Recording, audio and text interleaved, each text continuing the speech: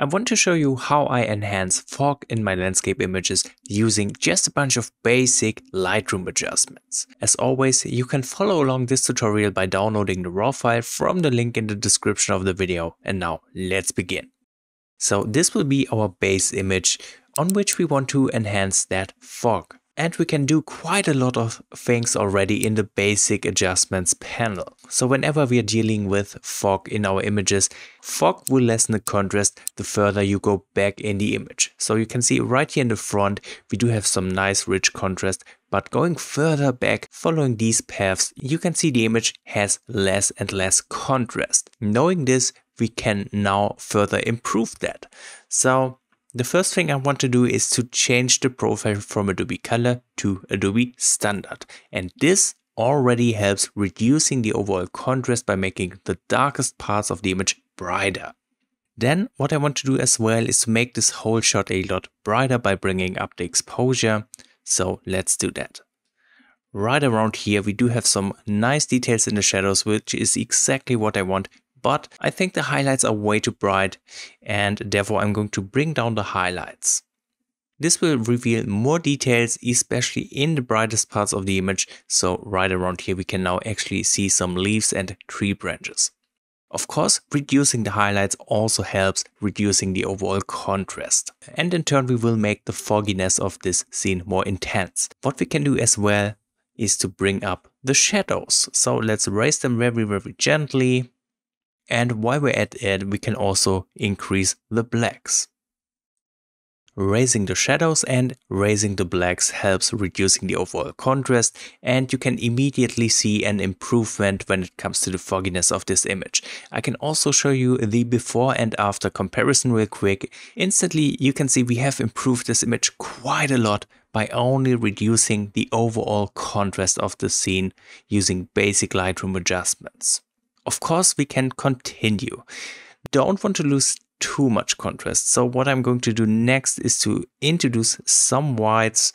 I'm paying close attention to the histogram because I don't want to overexpose too badly, but I do want to make this shot quite noticeably brighter. So right around here looks good. I'm going to hold down the Alt key to see where the overexposure is kicking in. And I think these areas are not that important to the overall look of this image. So I'm going to keep that little bit of overexposure that's in these areas. Alright, looking good so far. Now before I continue working on the atmosphere, I wanted to work on the white balance, which I want to make slightly warmer to emphasize these nice autumn tones we have in this image. So right around here, that's the point where I'm happy with it. What we can do as well to improve the fogginess of this scene is to use the presence settings. So clarity and dehaze mainly, I am going to add a bit of texture which will sharpen the image, but at the same time I'm going to drop the clarity, which will make everything quite a bit softer. And again, dealing with fog, everything will become more softer naturally, so bringing down the clarity just makes this effect stronger. And of course we can also use the dehaze slider, but we're not going to raise it because we don't want to reduce the haziness of the image. We're going to use negative dehaze to make the fog stronger. Just be careful to not overdo it because that is easily done with the dehaze slider. Also keep in mind, if you're using negative dehaze, this will make the whole image brighter. So while playing around with that, you might want to check out the histogram just to be safe. Alright, and while we're down here, let's also bring up the vibrance. I want to have some more colors in this image. Just around here looks fine to me. Okay, and as you can see, after just a bunch of basic adjustments, the image looks much better. We do have a lot more haze in the atmosphere. And of course, we can improve things further by targeting certain areas of this shot. And as always, we're going to be doing that with a bit of masking. So let's open up the masking panel. Right away, I do want to add more contrast to this shot in areas where it actually makes sense to have more contrast. So that would be in the foreground. Let me use a linear gradient for that. And I will be covering pretty much the foreground like this, coming in from the left side. And all I'm doing here is to bring down the exposure very gently, giving the foreground more punch this way. Of course, we can not only change the left side, but we can use another linear gradient for the right side as well. The reason I'm using two different linear gradients is because I'm applying different amounts of exposure adjustments. In this case, on the right side, I'm going to lower the exposure a little more. So let's bring it down. Right around here looks good to me.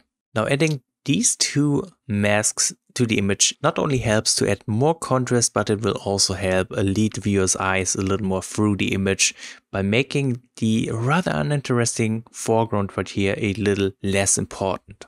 What we can do as well is I'm going to add a linear gradient for the very top, covering this area, and I can add a little bit of contrast to the top of the image by bringing down the blacks. And as we bring down the blacks, this will make all these very dark tree branches a little more visible without affecting the midtones and the highlights of the top part. So we're basically keeping the haziness in this top area, but we are adding punch by making the darkest parts of the image just a slight bit darker. I can also deactivate this mask real quick to see the difference from before to after. Much better. So we have introduced quite a bit of contrast to this image. Now I want to do the opposite, and for that I'm going to use a radial gradient. Let me cover one of the brightest parts of the image like this. And what I want to do in here is to further bring up the blacks. I'm also going to increase the whites for more brightness. And I'm going to slightly bring down the dehaze.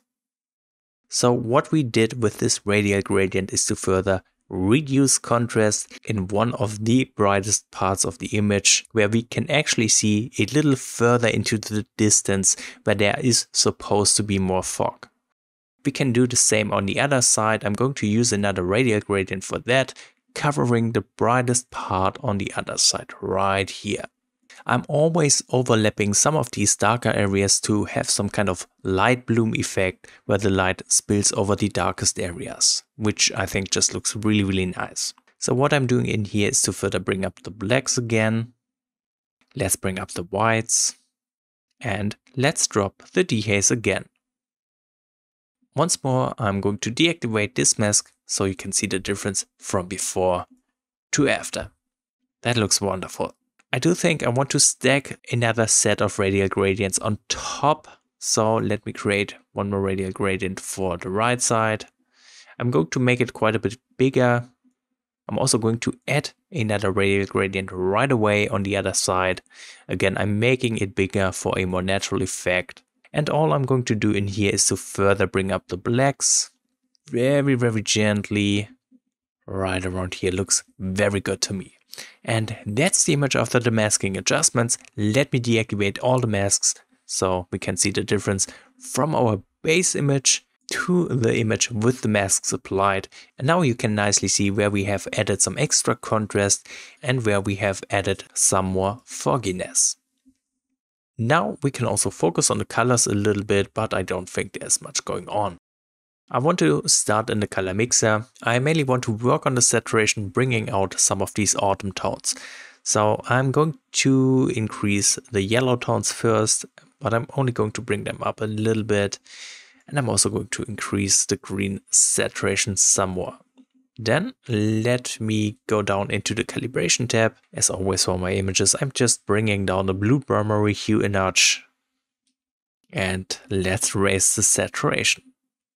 Okay, I'm pretty happy with the colors.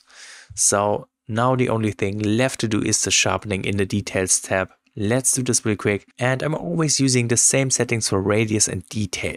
I'm bringing the radius all the way down while increasing the details all the way up. Then I want to apply some masking. In this case, there's so much going on in this image that the masking won't be that effective. You can see that when I'm holding down the Alt key and I'm adjusting the masking slider, there's still pretty much the whole image affected by the sharpening. But that doesn't matter. I still want to bring up the amount of sharpening very slightly like this. But there we have it. This is the finished image, and as you can see, we have very nicely enhanced that fogginess of the scene by simply lowering the contrast and using some targeted adjustments, further lowering contrast or adding some extra contrast to areas where it makes sense. So let me know what you think about this approach. If you have any questions left, of course, feel free to write a comment as well. And thank you so much for watching this video.